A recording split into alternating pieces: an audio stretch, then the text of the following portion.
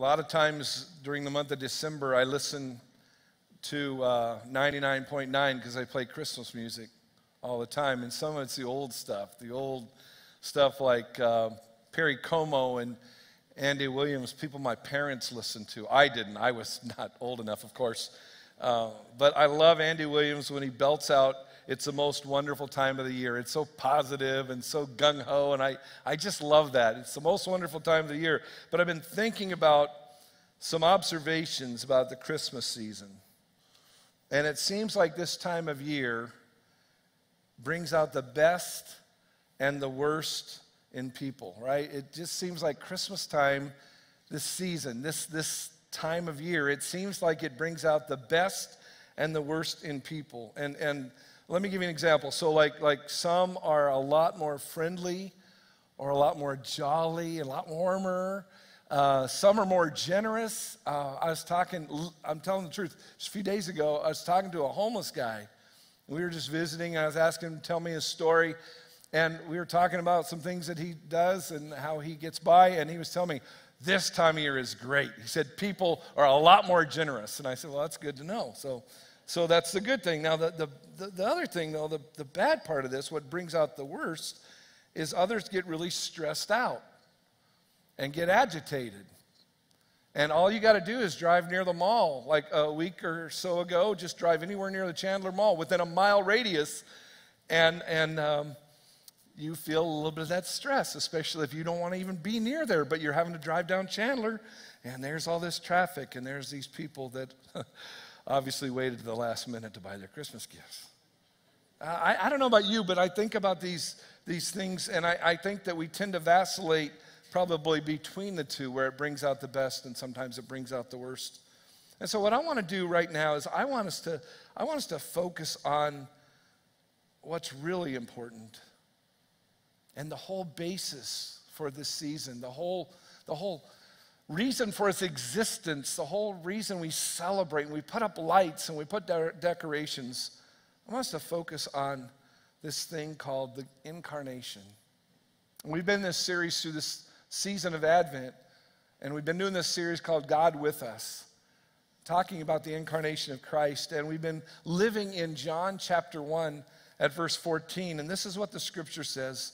John chapter 1, verse 14 says, "The Word became flesh and made his dwelling among us.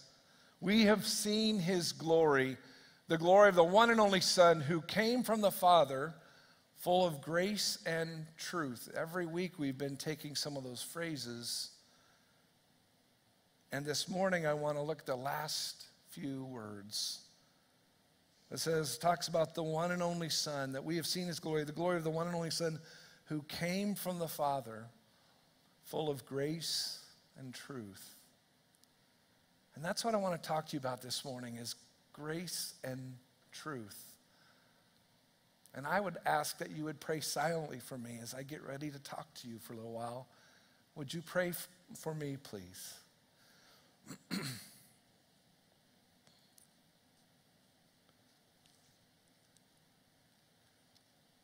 And Father, thanks for the opportunity to sing some beautiful music and to engage in worship and to see each other and to be in fellowship. I pray, God, you'd speak to us. And I pray you'd help me to say and be what you want. And may the words of my mouth and meditations of my heart be pleasing to you, O God, my rock and my redeemer. And I'll ask all these kind favors in Christ's holy name.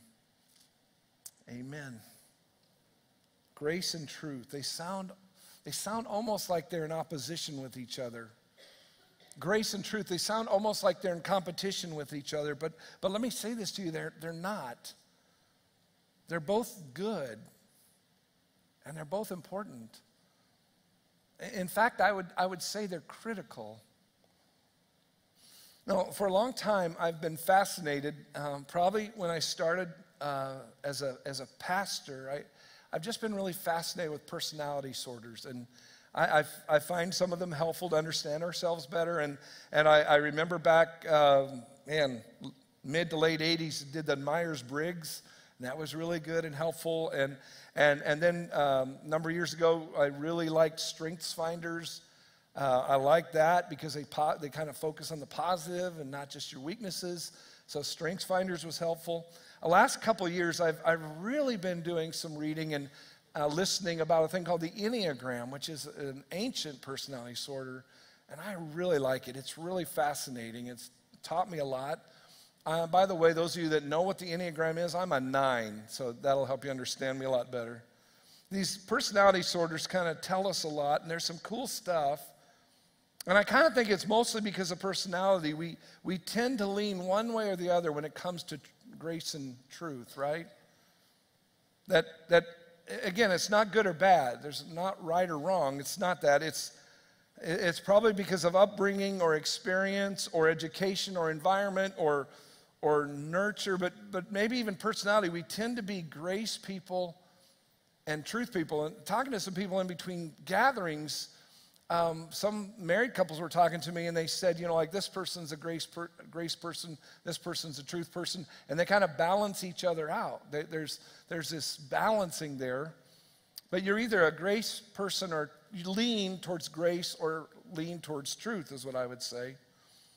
And so I was thinking about this, that grace people can be pleasant and welcoming, and they don't ruffle feathers, and they cut us a lot of slack, and a lot of times they're easygoing and accepting, and sometimes they're even tolerant. Now, I'm not going to talk about their weaknesses and flaws, and I won't do it for the grace or the truth people. Truth people are easy to admire. They have convictions, and they have principles. They believe in right and wrong, and they set standards, and they tend to be logical, and they see black and white with very few gray areas.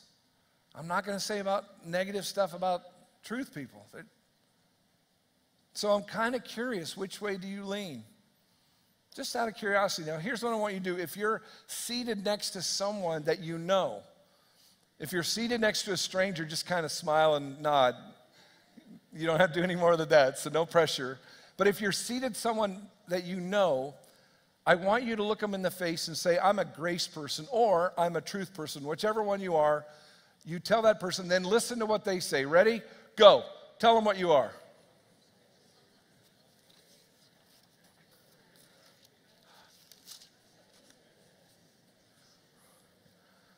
I'm glad there's no arguments breaking out, no fights. So here's the amazing thing about this. You lean one way or the other, generally speaking. Here's the amazing thing. Jesus is 100% in both directions. The grace and truth for Jesus, he was fully grace and truth. It wasn't a move to the middle. It's not being one of the other. It's not leaning one direction. It's not even about being balanced. The scripture says he was full of grace and truth. That's fascinating.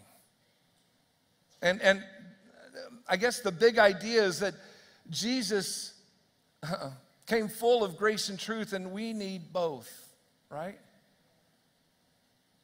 Now, I wonder, of all the things that John wrote about Jesus, of all the things, and he mentioned about Jesus, why did he pick these two things? Why did he land on grace and truth? And it must be important. I do think we have a clue if you look a few verses down from verse 14 in John chapter 1, verses 16 and 17. Here's what John writes, out of his fullness we have received grace in place of grace already given. For the law was given through Moses, grace and truth came through Jesus Christ. The law came through Moses, grace and truth came through Jesus. And all this it's interesting to me because it echoes back to the Exodus, and we've talked about that the last few weeks, that this whole thing from John chapter 1, verse 14 has a lot of parallels with when the children of Israel were delivered out of Egypt. And those stories about how God made his presence known, and he actually camped with them, that he showed up in the form of a cloud. His glory showed up in the form of a cloud or a fire on Mount Sinai, or just there where his glory was in that tent right in the middle of camp. The Hebrew words that they would have used for grace can also be translated as steadfast love.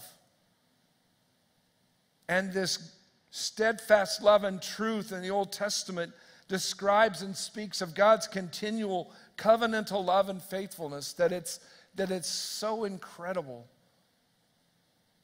that it's not conditioned. Now, what Jesus brought to us was not a competition with the law, or it wasn't in competition with each other, grace and truth, but John is contrasting the law with what Jesus did.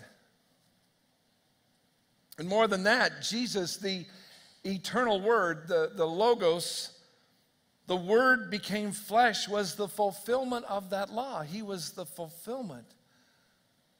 He was what it was pointing to. So let's define some things. Grace, first of all, some of you could give me a definition right now, and you'd say something like this, that grace is the unmerited favor of God, and that is correct.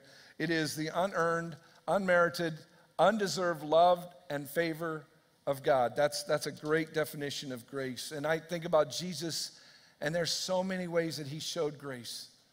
The leper, the story of the leper, Mark chapter 1. You're not supposed to get near them. Lepers were supposed to keep their distance. They're supposed to yell unclean. This one comes up to Jesus. He's breaking the law. Comes up to Jesus, said, if you're willing, you can make me clean. And the scripture says, filled with compassion, Jesus reached out his hand and touched him, and he said, I am willing. And he healed him, and he made him clean. That's grace. Zacchaeus, pipsqueak, tax collector. No one liked him. He was kind of a punk. He was a little jerk. Took advantage of people, ripped him off, couldn't stand him. People detested him. He climbs up a tree just so he can see Jesus when Jesus and his entourage are walking down the street, and Jesus stops, looks up at the tree, calls him by name, says, I'm going to have lunch with you today. Zacchaeus was kind of hurting socially, so he's delighted. Woo! Got the big guy coming over. Somebody's going to talk to me at least. Jesus talks to him, and what happens? Salvation comes to that house, and he experiences God's grace. And he changes, right? Woman at the well, John chapter 4, remember that story? The disciples are heading to Taco Bell to go get some food. Jesus hangs out at the well. It's at the hottest part of the day. Now, we can understand this because we live in Arizona, and I know the weather is gorgeous right now. But think July, think August, think monsoon season when it's 113 degrees in the hottest part of the day. You don't go outside unless you just absolutely have to. This woman goes because she doesn't want to see anyone. She wants to have no interaction with anybody. She goes to the well, and Jesus shows up, asks her for a drink. They start having conversation.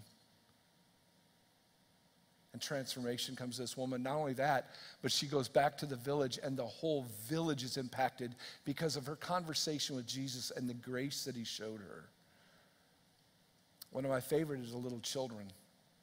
You know all those stories where the little children are drawn to Jesus and they come running towards them, or parents want Jesus to pray over them, lay his hands on them, whatever, and they're bringing the little children, and Jesus' entourage, his handlers, his guys, his body men say, wait, stop. Don't approach the master. And Jesus dresses them down. Jesus gets fired up and he says, don't tell them not to come to me. Back off. And he yells to the kids, come on, come on. And I just think of Jesus hugging kids and picking them up and just celebrating them. And he says, by the way, this is what the kingdom of heaven is like, just so you know. That's grace. Other people thought of children in that day and age as to be seen and unheard. They didn't even care if they were seen. They kept them at arm's length. That's grace. You see, Jesus was a man of grace. And that's the way he was. We deserve punishment. We deserve justice, but Jesus gave grace. Jesus granted favor and mercy.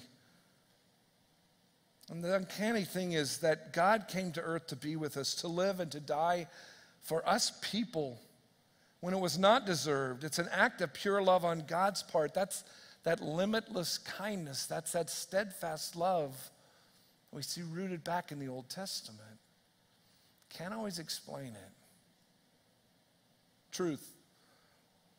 What do I mean by truth? Well, truth means real. Truth is reality. Jesus is all about being real. He was full of truth. And if you look at this literally, the way it can be defined is that which is open to view, that which is unconcealed, that which is transparent. And it sounds a lot like verse 14 to me, right?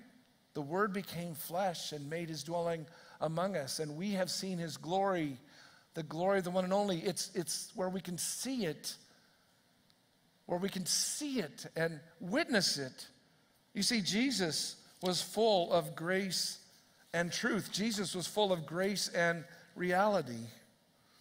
An interesting thing about that is that second word, truth, the way it is written in, the language that is written in, it's not something that is added to the first noun or the first word, but it explains it or it embodies it.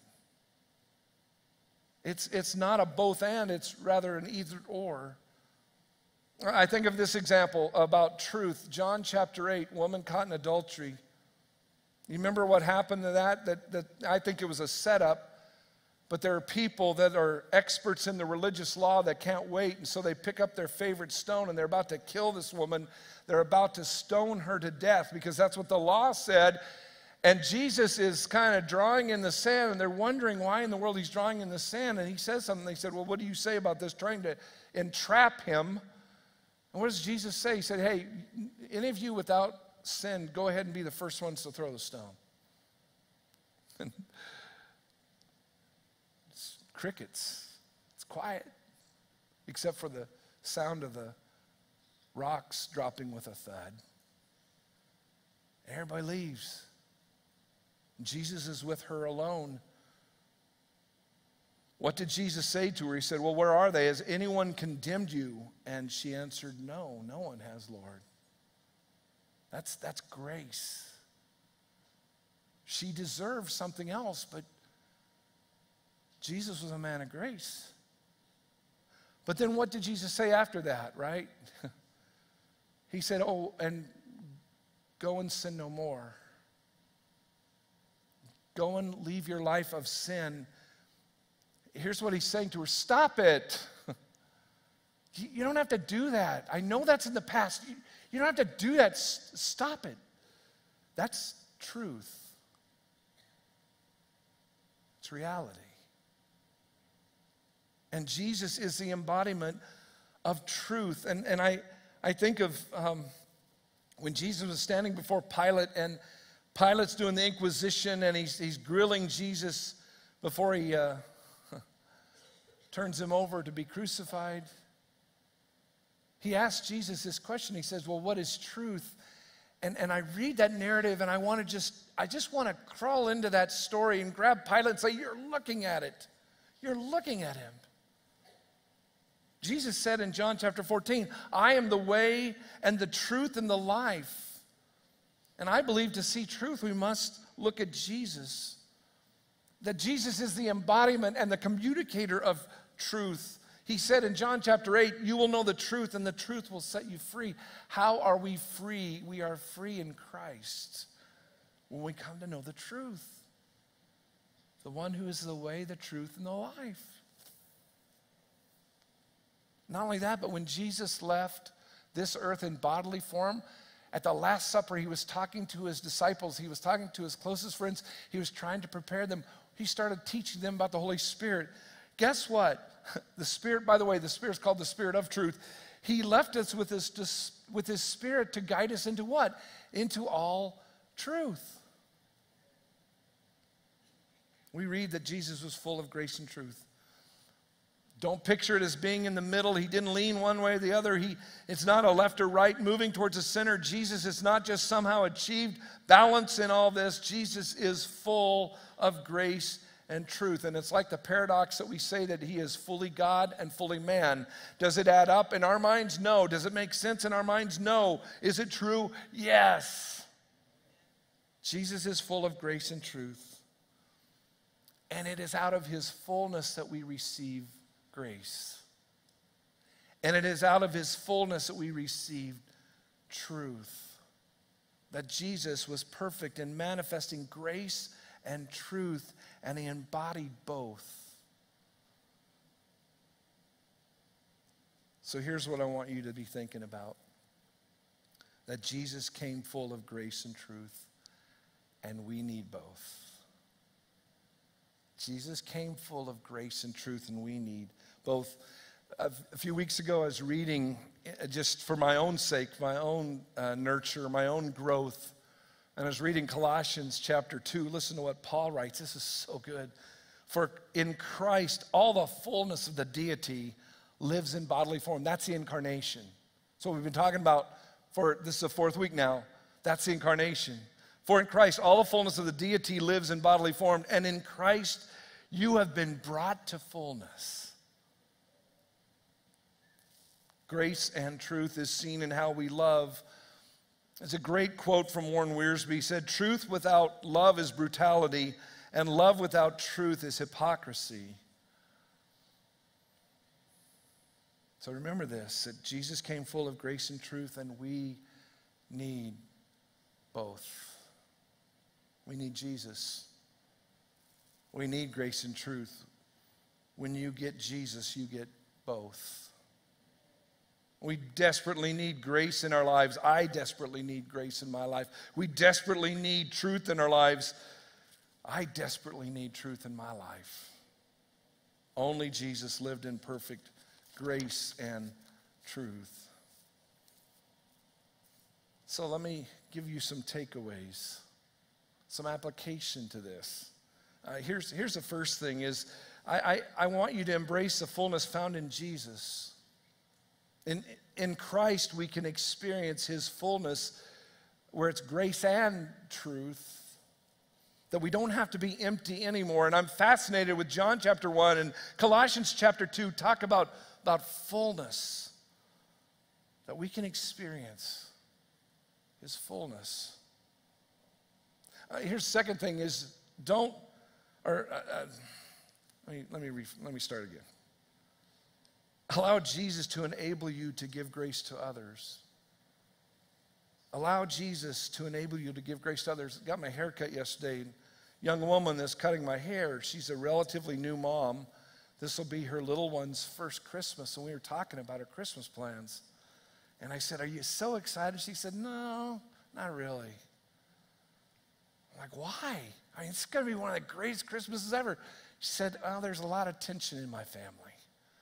It's a lot of hurt. My parents are divorced. They don't get along well, and trying to figure out how to navigate all that. Let's just get really practical.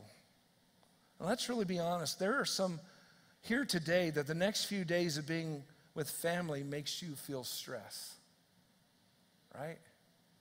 The idea of being with family, those strained and uncomfortable relationships make Christmas a tough time. And some dread having to be with family because of the tension and the angst. And let me challenge you to do this. Give grace. Give grace. Even when it's undeserved. Even when that family member crossed you. Even when that family member let you down. Even when that family member drives you crazy. Give grace. Give grace. I was praying. I was working on this message, and I was praying. I asked God to give me a personal story of grace. I don't want someone else's story. I want to read it out of a book. I don't want to read it on a blog. Just, God, give me a personal story of grace. He gave me Gary. He's a Cabela's representative. Let me explain. One of my personality quirks is I procrastinate. I know you don't believe that. I know. Those of you that know me, you're like, really? There's a little bit of a perfectionism. It's kind of messed up with the number 9 in me on the Enneagram. And I want the perfect gift. And so my wife and I are going to get a gift for a relative, and we want to do this, and we love this person, and we want to do something special. So I want a perfect gift, but I also want it to be at the right price point. Do you know what I'm saying? Are you with me? You feeling me here? You got it? So we're wrestling about what to do. We finally decide what to do. This is Friday, by the way. Friday. Amazon has stopped delivering for free. Target and Walmart too. We finally find this thing, and checks the boxes. It's exactly what this person wants, and it's in the price point. So I get online, and I go ahead and just pay a little bit extra for 2-day shipping, and it's going to get there Christmas Eve, and I order it, and I press enter, and I'm like, Denise, I did it. We're done with all of our shopping. And I get a quick message saying, it's a back order. And they will not receive it until like the second week of January. And I paid for 2-day shipping. So I got on that phone and I called that customer representative and I told them, I don't want to pay 2-day shipping because and I said, is there any way Cabela's would have it? Because Bass Pro Shop bought out Cabela's. And she was really nice. She said, yes, let me check. And she said, they do. Let me set you up with a representative from Cabela's. And that's when I met Gary on the phone. Gary said his name really long and slow. This is Gary. Long, sound almost like a southern drawl. I thought, that's great. Hi, Gary. This is what I'm looking for. It's SKU number, da-da-da-da. Can I get it? Is there any way I can get it to this address by Christmas? Well, let me take a look.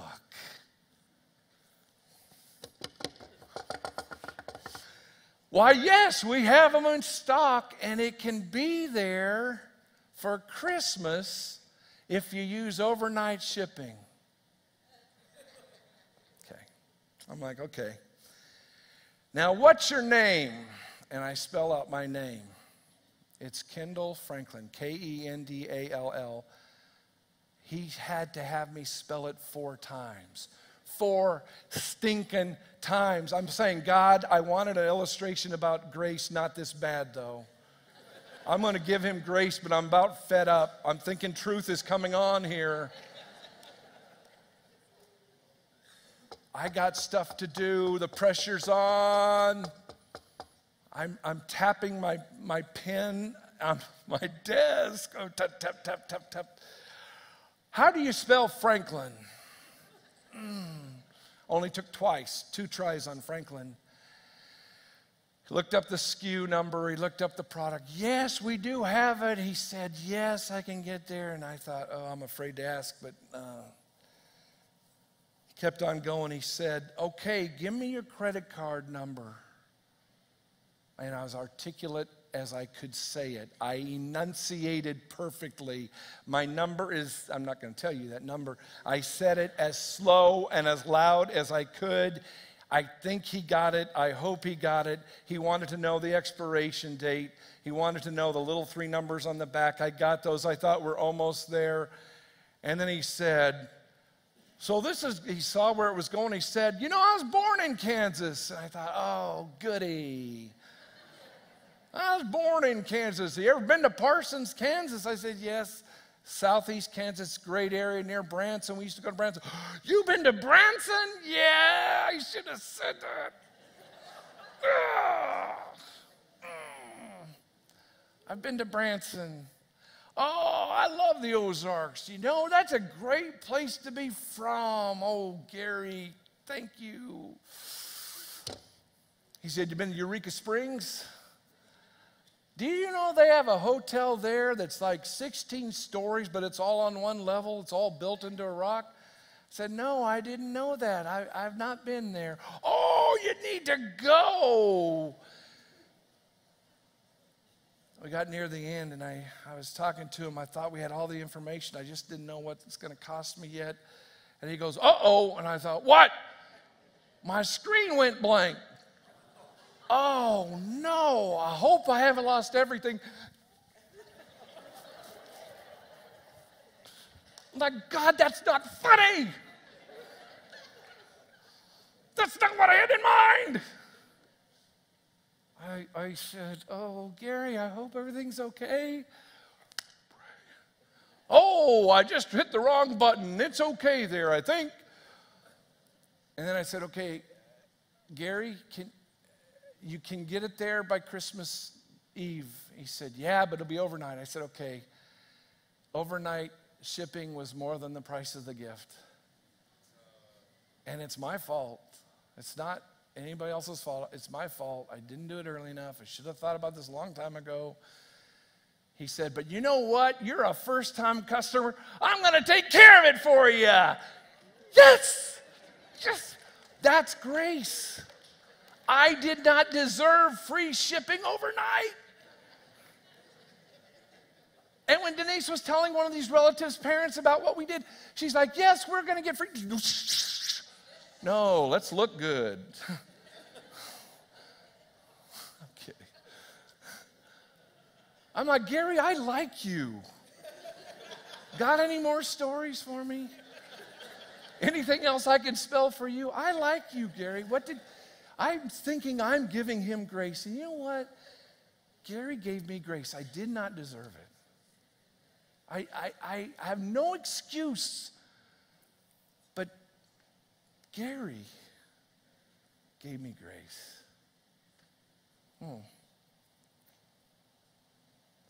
Here's a third takeaway. I challenge you to allow Jesus to empower you to be real with no pretense. I'm talking about not putting up a front or not hiding behind a false persona, trying to present yourself in a way that's just not real. I'm talking about being like Jesus, being authentic, being truthful, being honest, living real, living genuine, living the truth, and letting your life reflect the reality of Christ in you, the hope of glory. Letting your life represent, let it demonstrate, let it reflect the glory of God in you. And with God's truth, we can be our real selves. That's who we are created to be, the real you that when you are in connection with God through the grace and truth of Jesus Christ, that's who you're meant to be. Someone was talking between gatherings, and they came up and they said to me, you know, truth without grace is like a wrecking ball going through life.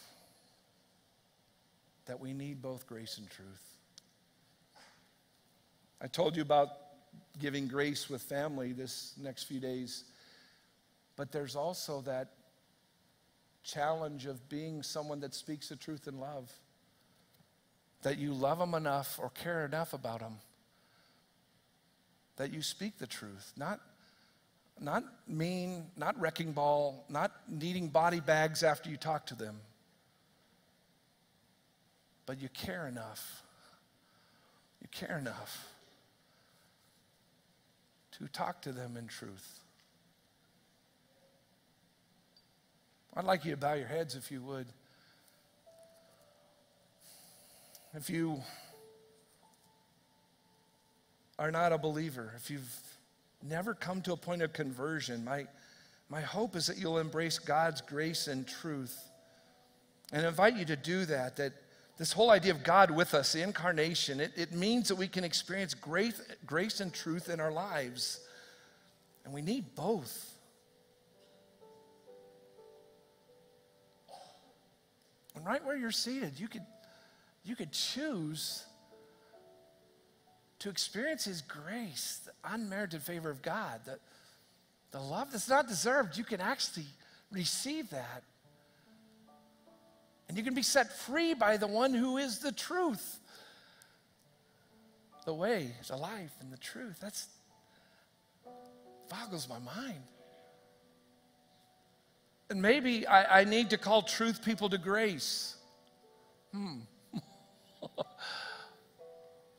or grace people to truth.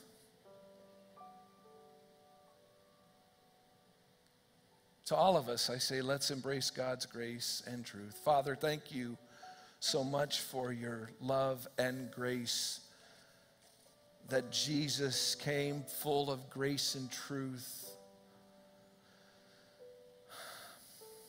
And we need both. Help us to receive that today. We pray in Jesus' name. Amen. I'm going to invite you to put your hands out and receive this benediction. This is my prayer over you these next days. This week, as you celebrate the birth of Christ, God with us, may you sense his presence. May you see his glory. And may you demonstrate his grace and truth as you live and breathe in the fullness of Christ. Now go in peace. In the name of the Father, and in the name of the Son, and in the name of the Holy Spirit. Amen. Amen. God bless you. You are dismissed.